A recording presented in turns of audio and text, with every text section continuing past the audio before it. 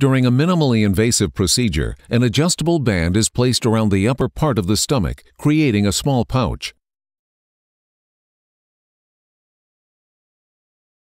The band is connected by thin tubing to an access port below the skin.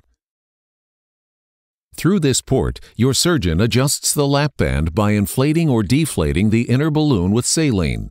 As the band inflates, the stomach outlet becomes smaller. This helps reduce the amount of food you eat and slows the emptying into the lower stomach, helping you feel full sooner, stay full longer, and reduce hunger urges. This procedure does not require any rerouting or stapling of the anatomy.